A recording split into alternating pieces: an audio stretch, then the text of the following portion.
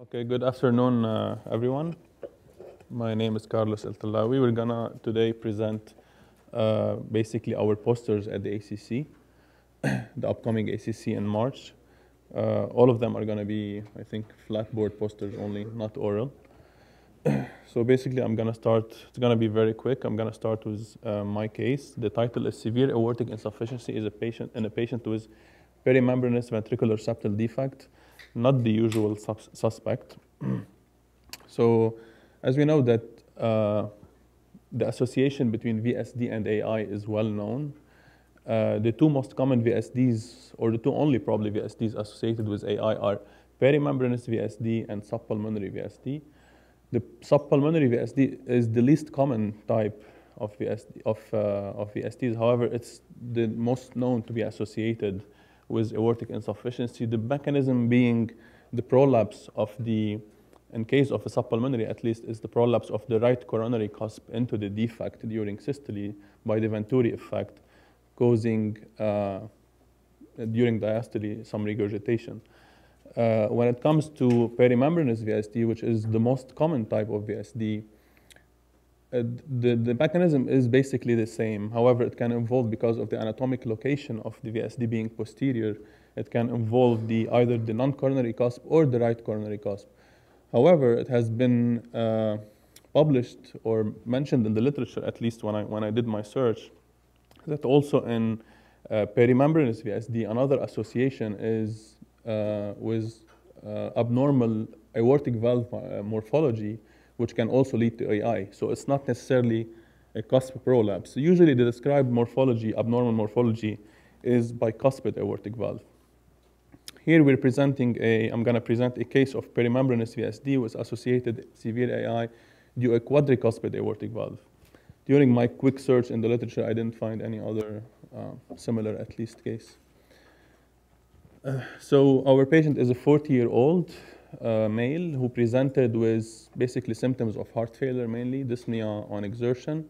His physical exam, he was known to have a VSD as a child, but he couldn't follow it up due to socioeconomic reasons. On physical exams, he had 4/6 systolic, 3/6 diastolic murmurs. I'm sorry, I don't have the characteristics of the murmurs because this was taken from the chart. Initially, as usual, a transthoracic echocardiogram was performed. It showed severe AI, a perimembranous VSD, and LV enlargement and dysfunction. However, as you know, in transthoracic, usually specifically in these situations, it's not always easy to elucidate the mechanism of the severe AI and how VSD is associated with it. So a TEE was performed afterward. It confirmed the severe AI again and an associated perimembranous VSD. And here you can see in this image, LA, LV, the VSD defect, you can see it here. And when you add color, you see during diastole the severe aortic regurgitation, at least by color, with a left to right shunt through the VSD. Again, if this was a cusp prolapse, you should at least expect some tissue to be, the cusp being seen here, going through the VSD, which is not at least obvious here. A modified view of that long axis view of the heart, which showed that the aortic valve morphology was not normal. So you see a cusp prolapse, a posteriorly located cusp that is prolapsing into the LVOT. And if the VSD is here, you see it's not at the same location, it's on the opposite side. So you can get an idea that in this case, the AI and the VSD are not necessarily related in terms of cause and effect. On the short axis view, a quadricuspid valve was appreciated, as you can see here, bearing 3 equally sized leaflets and a small posterior located smaller leaflet, which most likely is it was the prolapsing segment that we have seen before and probably causing the AI. The VSD by color Doppler, by the way, was measured at 7 millimeters by the color Doppler width on the TEE. So this patient has very strong indications for aortic valve repair. He had severe AI, he was symptomatic, he has LV dysfunction, LV enlargement, all of these. However, the VSD and its contribution to all this scenario was not entirely clear because it looked small. Was it contributing to volume, or was it just a bystander restrictive VSD maybe? Most likely it is not causing the AI, at least that's what we know. So he went for surgery, and during intraoperatively, the VSD was found to be 15 millimeters wide actually, as opposed to the 7 millimeter on echo. And clearly now we know that it was probably also contributing to additional volume overload on top of the AI itself. So the issue of the VSD, the discussion whether to close it or not, is because when you have a VSD and you want to close it, the perimembranous specifically is close to the normal conduction system of the heart. So maybe closing, suturing it during surgery can cause AV block or any conduction abnormality. So that's why it was part of the discussion whether to close it or not. But again, it was large. It was clearly contributing to the volume, to the extra volume, so it was closed. Again, careful intraoperative inspection of the valve confirmed a quadricuspid valve, as we have seen before. And the deformed cusp was part of that quadricuspid configuration. And a bioprosthetic valve was implanted. So as a conclusion, we present a case in which a large perimembranous VSD was found to be associated with severe AI in a patient presenting with heart failure. The mechanism of AI, however, was a quadricuspid aortic valve morphology with cusp prolapse. This highlights the importance of recognizing different mechanisms by which a VSD can be associated with AI. It would be cusp prolapse. Usually the main mechanism is cusp prolapse in perimembranous or subpulmonary or concomitant aortic valve abnormality, as I said before, in perimembranous VSDs. And since the left ventricle is double volume overloaded, if you can say that, a careful follow-up in patients with VSD and AI is very important for the prevention of heart failure later in life. These are the references and the disclosures and some videos I added just to appreciate the case. So you can see here. No, I'm gonna have it on iPad. The videos just to, in case someone asked to. Because the videos make the case of whether there is prolapse of the leaflet into the VSD or not. Exactly. So that's why. So and I showed like you can see here, for example, on this specifically here, you can see the RVOT and the pulmonary valve. So if you have if you have a really cusp prolapse as the mechanism of AI, the cusp should prolapse into the RVOT, which you don't see on this. Actually, you see the prolapse going into back into the LVOT.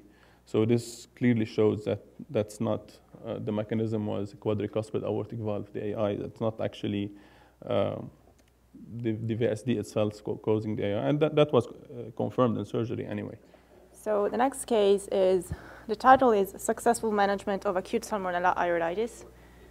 So unfortunately, I cannot surprise you with the end diagnosis, but we'll try to go through the thought process that we had. Aortic syndromes are an issue in the emergency medicine setting. They do require rapid diagnosis and decision-making.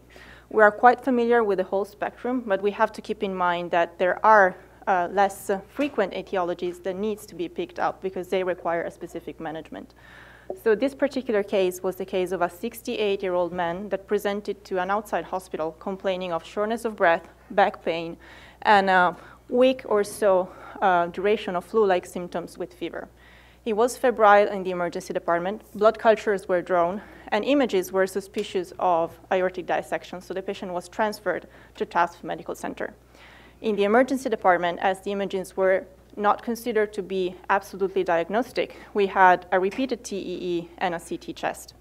And on a TEE that you can see here, we can appreciate, well, it's not moving, but I can assure you that the valve was functioning well. We have thickened aortic walls that are kind of hyperlucent. And on the short axis, we can appreciate, again, the thickened walls with some color that's kind of hinting at hitting that walls, but without an actual color flow, showing flow within the thickened wall. And no flap, or no obvious flap was seen at this point. The CT chest showed exactly the same picture, so thickened aortic walls with the ulcer-like projections that is depicted by the red arrow there. This aortic disease was extending in the ascending aorta without going down to the descending, and the initial lesion was thought to be like 2 centimeters above the sinotubular junction. The patient was hemodynamically stable. Intramural hematoma was our working diagnosis, and the patient was also deemed too high risk for open heart surgery. He was hypertensive, alcoholic, diabetic. He had very bad perivascular disease, status post left leg amputation at this point.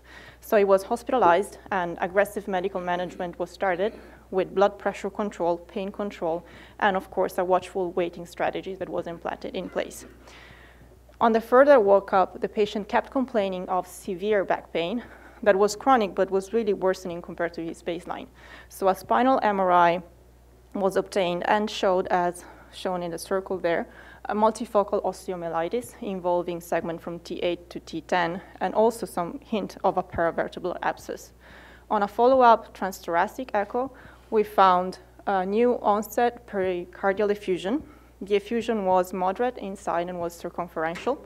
The patient was hemodynamically stable at this point, and we had no hint on a transthoracic that some kind of hemodynamic impact of the pericardial effusion. Nevertheless, these new findings were consistent with a different diagnosis at this point, and we needed to rework our initial idea. In the meantime, blood cultures came back positive from the day one for negative rods, gram-negative rods. So at this point, our differential needed to change, and we were facing basically aortic dissection or an aortitis with a rapidly evolving aortic aneurysm. Again, the CT scan that was repeated at this point showed progression of the intramural hematoma, and as you can see by the red arrow there, an increase in size of the ulcer-like projection. As microbiology came back to us saying, hey, you know what, the gram-negative rods are Salmonella species, in our differential diagnosis, the mycotic aortic aneurysm actually bumped up to be on the first place in this case. So of course the patient, again, was stable at this point, but the likelihood of the surgeons taking him to the operating room was no higher compared to baseline. So again, a fairly complicated multidisciplinary reevaluation led us to the decision of performing an intravascular procedure. And so an ascending aortic graft was positioned with a TAVR procedure. And this went well. The patient was discharged to rehabilitation 15 days later on long-term antibiotics and was doing well 1 year post-discharge. So briefly on the key points in the case, intramural hematoma is part of the aortic syndrome spectrum. Compared to the other classic diagnosis of acute aortic dissection or even penetrating ulcer, has a 30% chance of progressing and a 30% chance of being reabsorbed. So in high-risk patient, a watchful waiting strategy can actually be pursued. In the case of a suspicion for infective aortitis, the presence of Salmonella species as the culprit actually increases the risk of dissection and progression with a catastrophic outcome for the patient. Without intervention, mortality is close to 90% in these patients. Risk factors for Salmonella are both host-related and pathogen-related, and in the host-related factors, we need to remember status of immunosuppression, male gender, age greater than 55, and atherosclerotic disease. And this is because Salmonella species are particularly keen in seeding into the damaged endothelium. The treatment gold standard, as we know, is surgical debridement, so open heart surgery that carries a high mortality risk. However, less invasive or endovascular repair has been attempted even in mycotic aneurysm and have been proved to be effective with lower intraoperative mortality, even though they do carry a high risk of complication of recurrence, basically because you're putting a stent into a tissue that, of course, is not sterile at this point. The fact that the patient has, at the time of surgery, hemodynamic stability and blood-negative culture are kind of factors that favor a good outcome in this context. So just keep in mind that the first diagnosis might not be necessarily your end one. Thank you. So the Salmonella that got into the aorta and got into the spine and we didn't find evidence of endocarditis. So we thought that the severe atherosclerosis that the patient had actually was a contributor of the seeding of the salmonella. So it was kind of a better place for the salmonella to start the infection, the aorta, compared to his cardiac valves. From the mitotic aneurysm, the salmonella was sort of circulating in the body? Well, we had blood cultures positive on day 1, and the following cultures that were obtained during hospitalization were then negative. So we cannot say for sure that the first culprit was the aortitis or the osteomyelitis. We couldn't figure things out from that point of view. But having 3 different foci of infection basically at this time made our diagnosis, like differential diagnosis, kind of easier. Are there imaging tests that can show inflammation in the aorta, like a PET scan, or this is not done for aortitis type of infection? It can be done. I'm not sure that the specificity would be high enough to be able to differentiate from an inflammation compared to just inflammation that comes from the damage of the endothelium. Will this patient be on lifelong antibiotics or lifelong? Likely, yes. Lifelong? Yep. I'm just curious, was it worked up for any sort of Yes, it was tested for HIV and a lot of other things, but was tested negative. We thought that his global debilitation and his being an alcoholic was part of that his immunosuppression situation. And the origin of the bacteria is the GI tract? So yes, usually, well, Salmonella is usually a GI infection. We have 1 million cases of Salmonella species. Of those patients that have GI infection with Salmonella, 10% develop bacteremia. And of those 10%, 5 to 10% develop a cardiovascular involvement. So it's rare, but it does exist. Why do they not do surgery? Seems to me you put a prosthetic in an abscess. Yes, the surgeon just said, no way. And it's hard to argue with that. The one doing, or she's the one doing the procedure. Seriously, you cannot ask someone, unless you refer him to another surgeon. Yeah. Who's more likely. Willing to do the procedure, but we didn't find one, so. Yep. It's a very odd question, but did the patient have sickle cell disease? No. But it's not an odd question at all. Salmonella is has a higher prevalence in sickle cell disease patient. That would be more true for pediatric population. I'm not sure that sickle cell in adult patient has the same type of distribution as prevalence goes. Good afternoon. I'm going to present the abstract for the ACC conference. The title is 3D printed patient-specific multi-material modeling of mitral valve apparatus. So the CT images has been successfully used already for the modeling of the mitral valve leaflets. But however, the entire mitral valve apparatus hasn't been reconstructed yet. We have also reported already that the approximate mechanical properties of the 3D print materials can approximate the mechanical properties of the mitral tissue. Within this work, we sought to replicate the entire mitral valve apparatus and to 3D printed it using multi-material 3D printing technology. The objectives will be to replicate the digital models of the mitral apparatus both in systole and diastole, and eventually to perform the benchtop mitral clip procedure. We were able to replicate the mitral valve apparatus both from systolic and diastolic images. In a systolic model, we were able to replicate nicely the mitral prolapse and the subvalvular apparatus and to 3D printed it.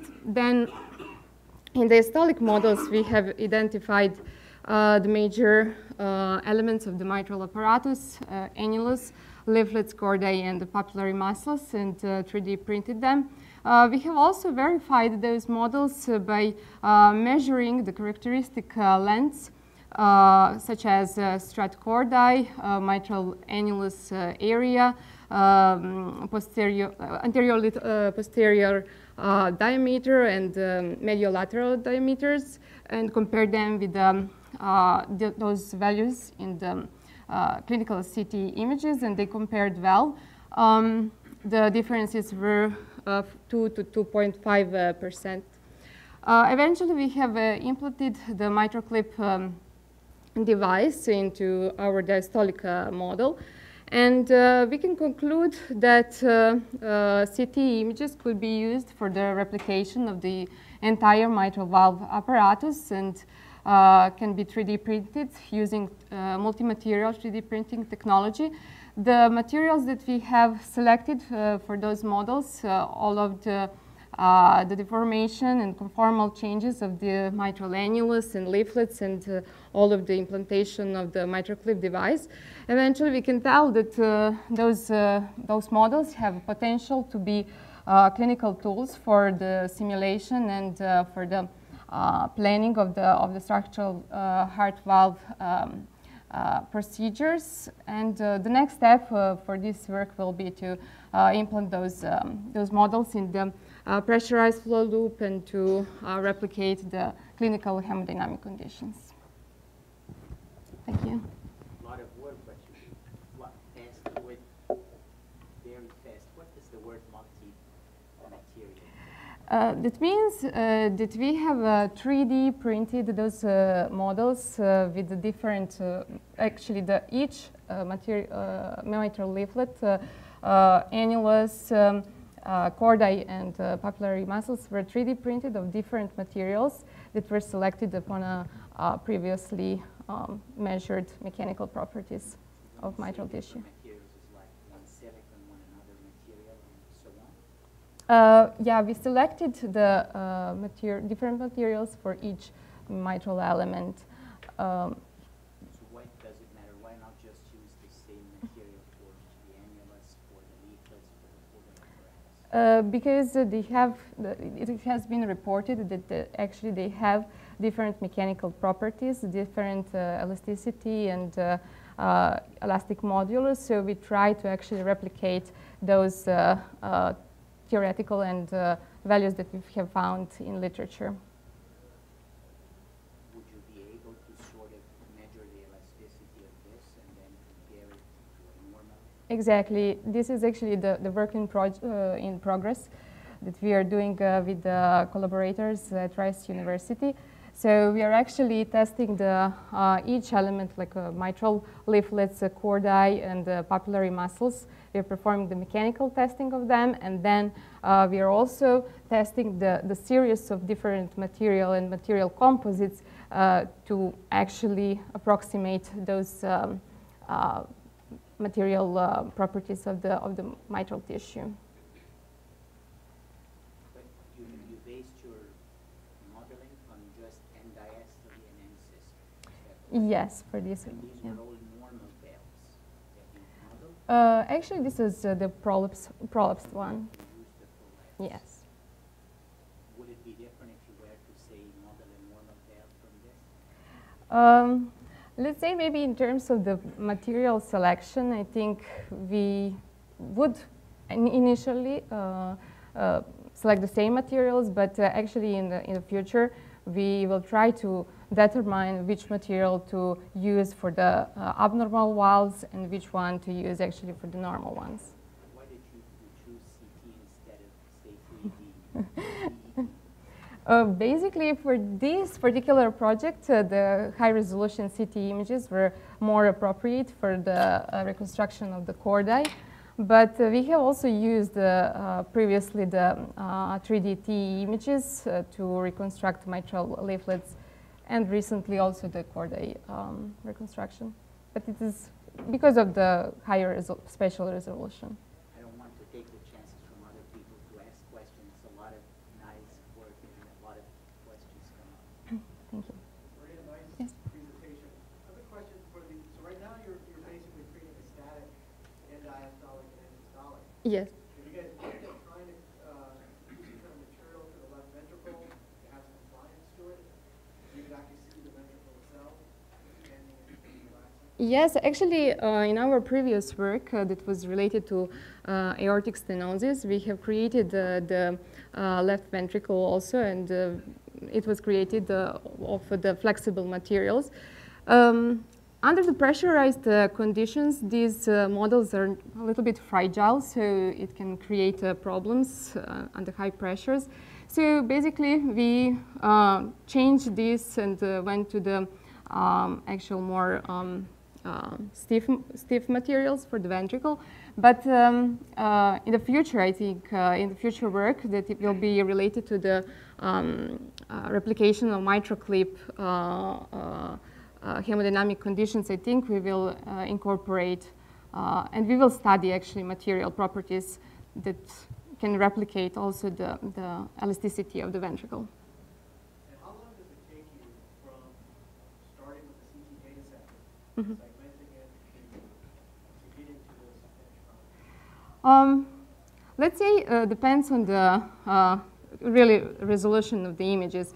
If the images has a really high resolution, then this reconstruction can go from 2-3 hours, but it can also go more because in order to really be sure that we are replicating the patient-specific subvalvular apparatus, sometimes we have to reconstruct both the systolic and diastolic model and to co-register them to make sure that we have reconstructed each chordae. We are also kind of color coding those chordae and to make sure that the reconstruction is fully patient-specific.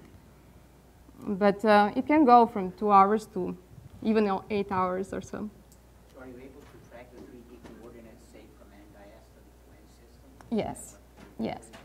Yes, for example, in this particular model, it was easier to reconstruct actually the diastolic model because the coaptation zone is more visible.